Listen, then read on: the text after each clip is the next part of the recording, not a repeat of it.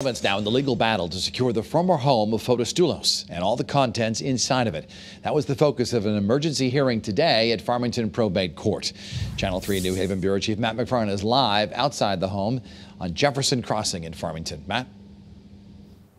Well, Dennis, no one is living at the Jefferson Crossing home right now. Today we learned in court that the alarm has been reset. Police are on notice and they're heating the home to make sure that the pipes don't freeze this winter. What's next? Cataloging all the items inside the house and then determining who will eventually get them. The house is now secured. The locks have been changed. And with civil suits already underway, the attorney representing Jennifer Dulos' mother wants to make sure nothing happens to her former son-in-law's Farmington home. Fotis Dulos, charged with murder in connection to his wife's disappearance, died last month, just a few days after trying to kill himself at his Jefferson Crossing house. Certainly everyone in Connecticut, let alone maybe in the Northeast, knew that that was an empty house. Since Dulos died without a will, today a judge asked a local attorney, Christopher Hugg, to continue on as the temporary administrator, keeping tabs on Dulos' estate as the case makes its way through probate court. We've secured it in the house for now. We have obviously, we'll do an inventory of what's there now. The concern is, has anything been moved? That concern arose after a moving truck was spotted at the house last week, prompting police to respond.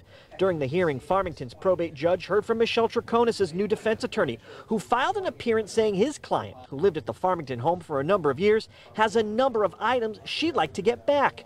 The same goes for Dulos' 5 young children. There may very well be an interest in specific items that belong to the children that were requested during the divorce and refused to be returned to the children. So there may be some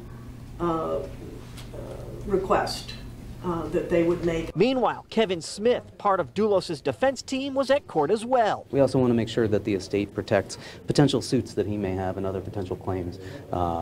Malicious prosecution, wrongful death, potentially malpractice.